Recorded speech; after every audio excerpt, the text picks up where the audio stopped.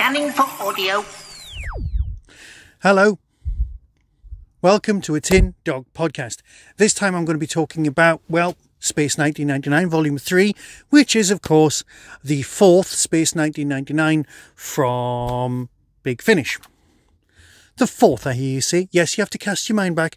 There was kind of a pilot introduction story, and then Volumes 1, 2 and 3, they've all been kind of the series. Does that make sense?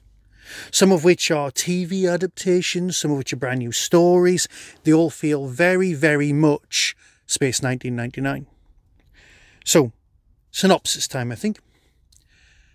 As the people of Moonbase Alpha continue their odyssey through space on their wandering moon, the long-term influences of their recent alien encounters start to impact upon their course. But first, an infinity of possibilities opens up to them, with terrifying consequences. Mwah! There's no laughter. Okay. It's 3 stories.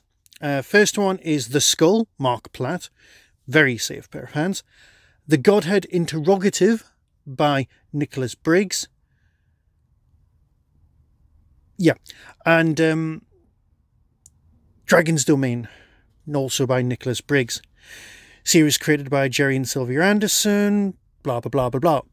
No mention at all, for the first time, of Jamie. I'm guessing he's busy. Right. Okay, so, Skull in the Sky, Marc Platt. There's a deluge upon the moon that will change everything forever. The Alphans must adopt to relationships. The Alphans must adapt, and relationships will change. Then, above them, a portent of doom arrives. Again, as a synopsis goes, not the most in-depth. But basically, you can kind of picture the 1970s effects on screen. It's weird. It's not just the beautifully constructed soundscape that manages to transport you back to, well, you know, the exciting world of Space 1999, set in the distant future of 24 years ago. Yeah, let that sink in. Marc Platt's very good. This actual box set it feels the most like a Series 1 Space 1999 than even the others. And the others felt pretty damn close. Yes, you've got Dragon's Domain, which we'll deal with in a minute, but this Skull in the Sky with... Well, the thing is, as with all of these things, if I talk too much, I end up giving something away, and I'm not here to do that. I'm not here to do the whole spoilers. Oh, this happens, and oh, you won't believe when this... No. They're really tightly paced. That's one thing that this series, this Big Finish version, has over the TV version. Watching the TV version of Space 1999 is slow, is laborious. It takes a long time to do absolutely anything. That's not the case on audio, and it's definitely not the case with the Big Finish adaptations. The things that are occurring, the characters that are written out or may not be written out, are all important here, much more important than they are on TV. But even on TV, you had people like, oh, this is the episode that's got Lovejoy in it, and you watch it and go, oh, he's not in it again. But he was very important to the running of the Moonbase, but I've never seen him before, and you'll never see him again. That still kind of turns up a lot, but the regulars, the expanded regulars, are definitely milked, used to the height of what they're here for. Right, I'm rambling, I'm sorry.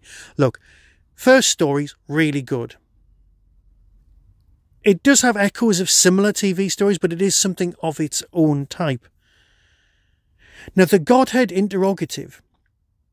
Well, let's talk about the synopsis. Dashka Kano has been working on translating the alien script in Zantor's artefact. Zantor.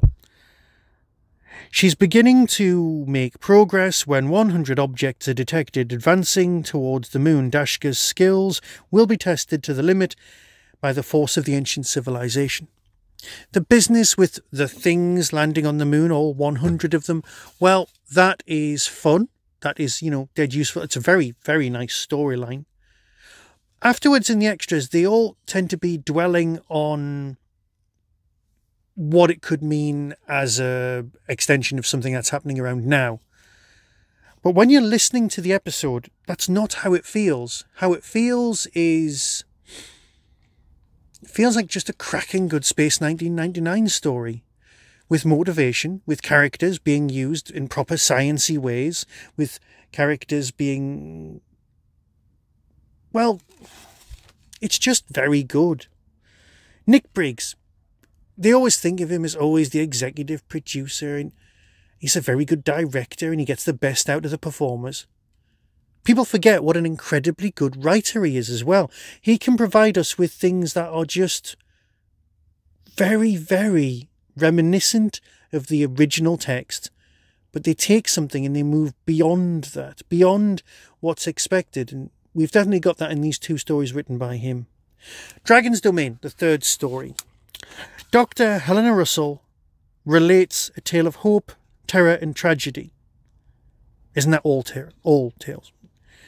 The Alphans discover a potential means to enact the will of their referendum and return to Earth. But the Ultra mission will be a journey into unimaginable horror. You see, you don't get writing like that in any other of the Big Finish releases. Oh, by the way, while I'm here, not important, but do you like my dark saber? Yeah, sorry, just needed to show off. Don't know why I'm holding it, madam. So, everyone remembers Dragon's Domain. It's the one with the big wibbly thing and the people getting burnt and all that business. But here we've got what could quite easily have been a massive storyline. You've got the Alphans finding a world that can provide them with the resources to build something magnificent to try and get them home. You've got the beginnings of relationships. You've got true emotional journeys and depths throughout this whole narrative. It's potentially award-winning stuff. I mean, it's genuinely good. It captures you and it brings you on. It's worth the price of admission alone, as some people often say. The whole box set is very good. I would be disappointed if it didn't continue on for a lot more box sets. The whole will they try and return to Earth thing is really nice and was never truly mined on TV. So yes, Space 1999 from Big Finish is greater than Space 1999 on TV. And you can take that to the bank. Look, I'm a huge fan. You know I'm a huge fan of Big Finish. But the Space 1999 just gives me that little flurry of excitement, the way that Countermeasures used to do, where you just go, oh, I'm glad that's out. I'm looking forward to that. So, with that, I'll fade away, let you hear the trailer, as always, and decide for yourself. But until next time, be seeing you. From Big Finish Productions, Space 1999, Dragon's Domain. Alpha, if you can hear me, this is crazy, but I think I've been caught in some sort of thunderstorm in space. It's dead ahead of us. Looks like it's been sliced out of rock. That's definitely the thing that docked with Ultra. And the dragon's in there. Well, Alan, let's not jump to any conclusions. What the hell are they?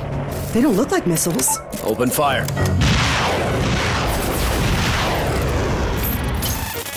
Computer's giving me a strange reading in local space. Can't put my finger on what it is.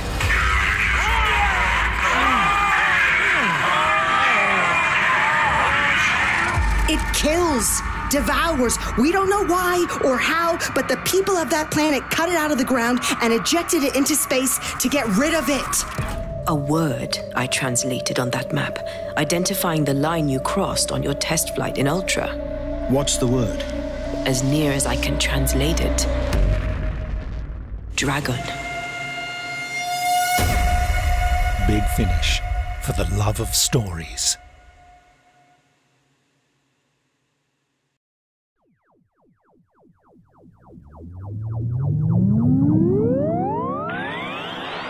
That was the Tin Dog Podcast. Everything discussed is the intellectual property of others. No infringement is intended. For early access to reviews, follow the show on YouTube or Twitter @Tin Dog Podcast. To contact the show, email tin-dog tindog@hotmail.co.uk. The Tin Dog Podcast is a founder member of the Doctor Who Podcast Alliance.